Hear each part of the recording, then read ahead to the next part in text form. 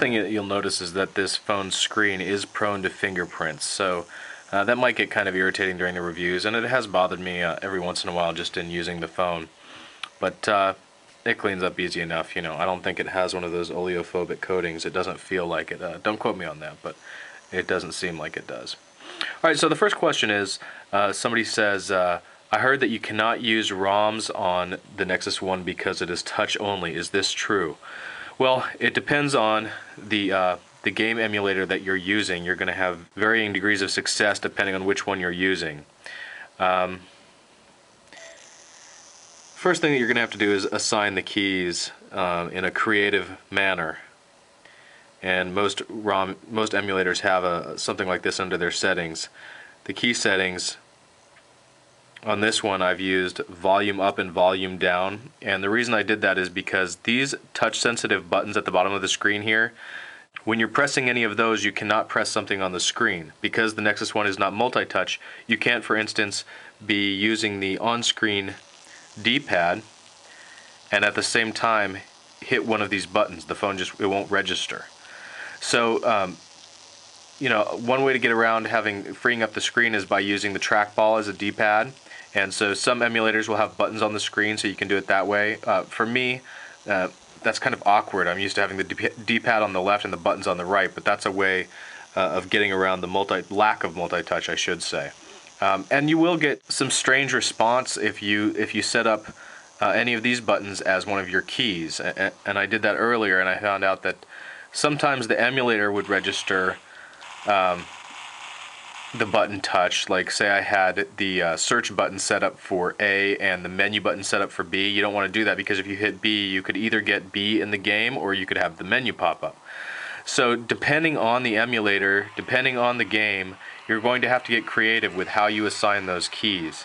For a very simple game like this that's just D-pad and A and B, I've found this solution works okay. But you know, it's not extremely comfortable. It's not the most intuitive way to play games.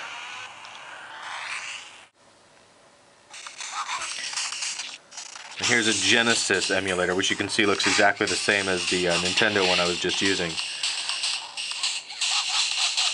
Now I can press a button or I can use the D-pad. I can't do both at once. So if I want to jump and hit, I just can't do it, because until that move is completed, the last move that required an on-screen button is completed, I can't hit another button. So that's extremely limiting. And I even tried assigning A or B to the trackball, and I could not enter both at the same time. It's like no multi-touch, including the hardware. But really quick, I'm just going to use the volume rocker and see what that does.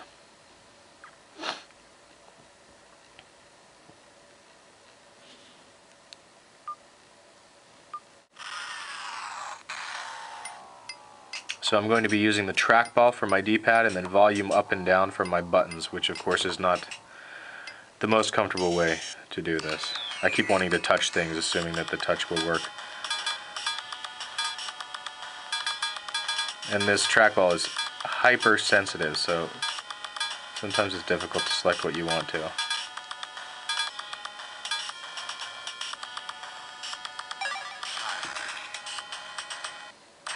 I prefer the on-screen D-pad, but you kind of need to use the volume keys if you want more reliable control for like A and B buttons.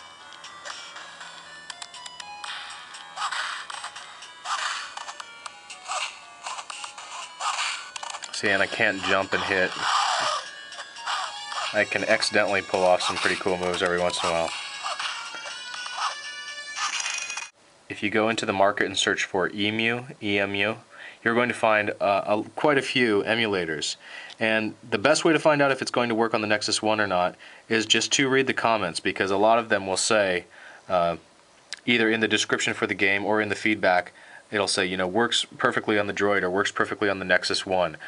So if you just go in there and read all comments, that's how you're going to get your best information on any given emulator, because there are just too many for me to go through and say, oh, this one works well, this one doesn't, because it also depends on the game that you're playing. Certain games you can get by just fine with trackball and the volume rocker, or even using the accelerometer for left and right, and then possibly this for an A button, something like that. So, you know, it's definitely not ideal. You can work it if this is something that you're really into. You can find some workarounds and play some games with usually limited capabilities. I've received a lot of questions and requests in the games category, and I'll try to cover them all. One that I've received several times that I'm not going to attempt on video here is to install the biggest Android games I can find and play them. And I think the reason I've been getting a lot of that with the Nexus is because of the limited memory that's available for use by the user. If I understand correctly, there are several things in the works that might address this issue. I've read that there is an official update that will be released at some point, freeing up some of that memory. I've also heard that Google is actually working on official apps to SD support, meaning that you'll be able to store large apps on the SD card. And of course, the way apps handle and store their data is a factor in that as well.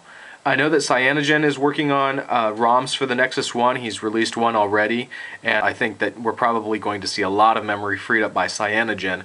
Also, if Google does it first and then Cyanogen can improve upon that, we might see a lot more space freed up for the user. But beyond what I've said here, I'm just going to have to skip that topic for now.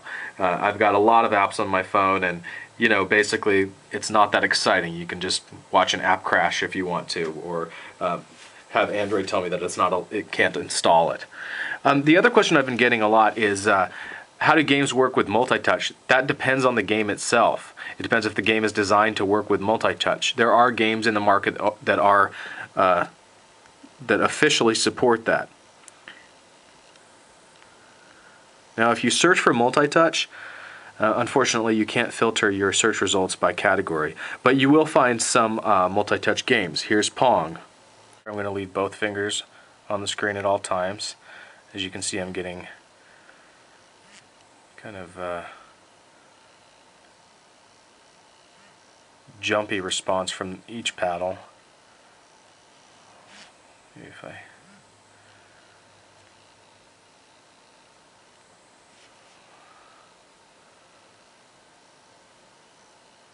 Yeah, so it says it has official multi-touch support, but my experience with this game is that it works better with single touch.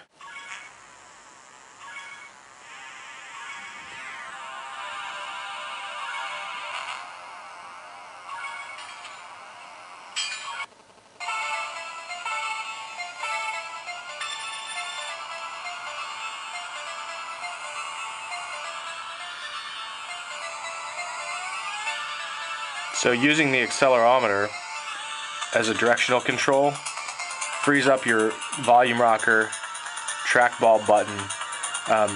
Games like that are going to be much more satisfying, I think, on the N1 or single touch.